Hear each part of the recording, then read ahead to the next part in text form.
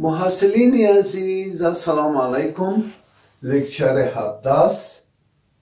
در لکچر 17 ما معادلات تفاضلی ترتیب دو را کار میکنم که با معادلات تفاضلی ترتیب اول اینا ارجاع میشوند. مثلا y دو زبر مساوی به f x و y زبر فرض میکنیم که اینی معادله تفاضلی ترتیب دو را داشته باشیم. این معادله فاقد y است، y نداره. زمانی که y نداشت ما این تعویض انجام میتیم، یعنی y زبر تعویض میکنیم. y زبر مساوی میشد به px. این تعویض انجام میتیم. اگر از دو طرف ما مشتق بگیرم واضح است که y دو زبر مساوی می شود به dp بر dx، یعنی به این معنا که y دو زبر مساوی می شود به p زبر x. قیمت ها را من در اینجا میگذارم، به جای y دو زبر p زبر میگذارم f x و p به جای y زبر px. طبیعی است که این معادله تفاضلی یک درجه ترتیبش پایین آمد و معادله تفاضلی خطی ترتیب اول است که این را با سادگی میتونم حل کنم. پی زبر میفهمم که دی پی و دی اکس است. این از اینجا میفهمه. اینجا ببینیم پی زبر ما عبارت دی پی و دی اکس است. مساوی میشود به اف اکس و پی. واضح هست که دی پی ما مساوی میشد اف اکس و پی دی اکس. از دو طرف انتگرال میگیریم. پی ما مساوی میشود به چه میشود؟ با انتگرال اف اکس و پی اکس پی دی اکس جمع ثابت سی یک. انتگرال به این شکل به سادگی حاصل میشه و واضح است که اگر این حل شود در حقیقت پی مساوی پی از جنس x یعنی از جنس x و سی یک حاصل میشه. حلش به این شکل بالاخره حل از اینی نوع که تابع x است حاصل میشه. و پی را میفهمیم که پی عبارت از چی است. اینجا نگاه کنید، پی عبارت از وای زبر است. وای زبر دی وای بر دی اکس است. اگر ما به جای از این قیمتش بانم که دی وای بر دی اکس مساوی به پی اکس و سی یک، بالاخره دی وای مساوی می شود به پی اکس و سی یک دی اکس و بالاخره وای ما مساوی می شود به انتگرال پی اکس و سی یک دی اکس جمع سی دو. به این شکل میتونه که حل معادله تفاضلی ترتیب دو از این نوع جستجو شود. و در این رابطه من یک مثال کار میکنم که با در نظر داشت مثال میتونیم مسئله را بهترتر چه کنیم درک کنیم. مثال در نظر میگیرم. ببینید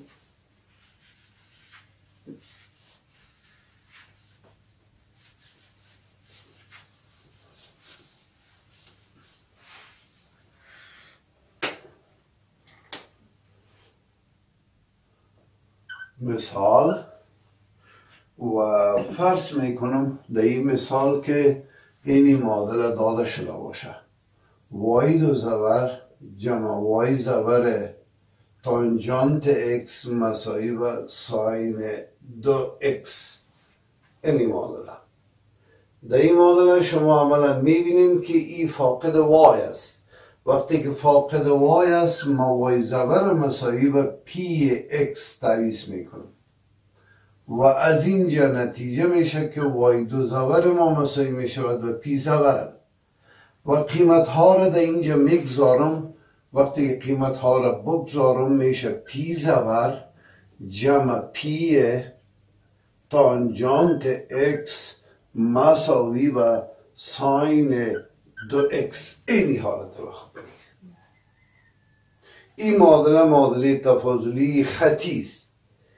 این معادله تفاضلی خطی ترتیب اول اگر به یاد داشته باشین توسط این فرمول بالاخره حل میشد که ما حالا نوشته میکنم که پی را چگونه میتونیم محاسبه بکنیم. یعنی پی مساوی بود به ای و تاوان منفی انتگرال تانجانت x dx ضرب در انتگرال qx یعنی ساین 2x ضرب در ای و تاوان مثبت انتگرال تانجانت x dx جمع سی یک این به این توسط این فرمول این محاسبه شده میتونه که در مورد از این ما را تطبیق کردیم و این محاسبه را انجام میتم. پی مساوی می شود ای و تاوان منفی انتگرال این چند میشه ساین بر کوساین، یعنی به این معنا که ساین بر کوساین یعنی ساین x بر کوساین x dx که ای را دی کوساین هم نشته کده میتونیم چرا مشتق کوساین منفی ساین است خیمه نوشته میکنم اینی را با آسانی که دی کوساین x بر کوساین x چرا مشتقش منفی ساین میشه یک منفی که در اینجا علاوه شوه ای را مثبت میسازه اینی حالت را خود میگیره ضرب انتگرال ساین 2x در جایش ای و تاوان ای باز یک منفی اینجا علاوه میشه انتگرال دی کوساین x بر چه میشه کوساین x dx میشه dx میشه جمع سی یک اینی حالت بالاخره پی ما مساوی میشه ای و تاوان لن کوساین x ضرب در انتگرال ساین 2x ضرب ای و تاوان منفی لن کوساین x ضرب در dx جمع سی یک اینی حالت بخون. پی مساوی میشه ای میشه کوساین x ای و تاوان وقتی قاعده و ای مساوی باشه جواب چه میشه؟ جواب در تحت لوگاریتم جواب کل ازی کوساین x میشه انتگرال میمانه ساین 2x هم میفهمیم که ساین 2x ما مساوی میشود با 2 ساین x کوساین x ای هست ضرب ای در حقیقت منفی یک به تاوان میره ای میشه یک بر کوساین x میشه dx در جایش هست جمع سی یک اینی حالت اینی با اینی اختصار میشه انتگرال 2 ساین میشه در بالایی را نوشته میکنم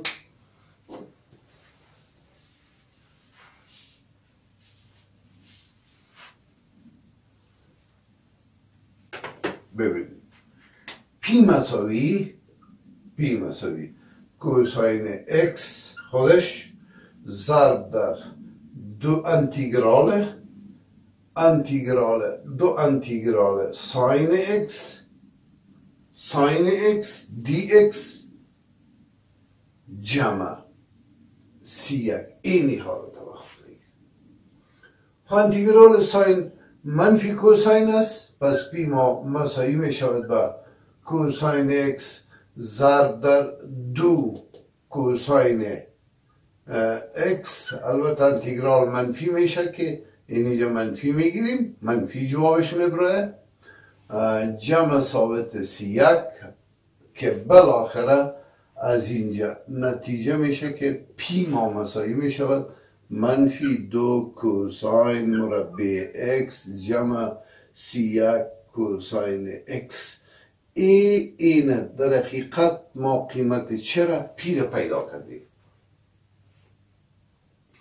و آل واضح است که پی را میفهمیم که دی وای بر دی ایکس است قبلا که تعویض کردیم پی ما عبارت بود از چی؟ از وای زبر ما عوض پی وای زبر است که یعنی وای زبر مساوی به همین چیز میشه یعنی که وای زبر ما مساوی میشه منفی 2 کوساین مربع اکس جمع سی 1 کوساین اکس. چرا پی عبارت از وای زبر بود و از اینجا دی وای و دی اکس ما مساوی می شود با منفی 2 کوساین مربع اکس جمع سی 1 کوساین اکس. دو طرف ضرب دی اکس میکنیم، انتگرال میگیریم، پس وای ما مساوی می شود با منفی 2 انتگرال کوساین مربع اکس جدا جدا انتگرال میگیریم دی اکس جمع سی 1 انتگرال کوساین اکس دی اکس جمع ثابت سی 2. این به این حالت بالاخره حاصل میشه که انتگرال باید محاسبه کنیم. وای ما مساوی منفی 2 انتگرال ایره داریم قیمتش که 1 جمع کوساین 2 اکس بر 2 دی اکس، قیمت کوساین مربع نظر و دو چند زاویه جمع سی 1 انتگرال کوساین ساین اکس هست، نشته میکنیم که ساین اکس جمع ثابت سی 2. ایره هم محاسبه میکنیم که ای دو به ای دو خلاص میشه، وای ما مساوی میشود منفی انتگرال دی اکس، نه وقتی که دو به دو خلاص شود و منفی در جایش هست انتگرال کوساین 2 اکس دی اکس جمع سی 1 ساین اکس جمع سی 2. این انتگرال ما محاسبه میکنیم. پس وای ما مساوی میشود با منفی اکس، انتگرال دی اکس منفی اکس هست، منفی اینجا دیفرانسیل 2 میگیریم، 2 اکس میگیریم که 1 بر 2 باید علاوه شود و کوساین هم ساین میشه، ساین 2 اکس میشه، بالاخره جمع سی 1 ساین اکس جمع سی 2. حل معادله بالاخره چی بشه؟ حاصل بشه. لطفا لکچر 18 را تعقیب کنید.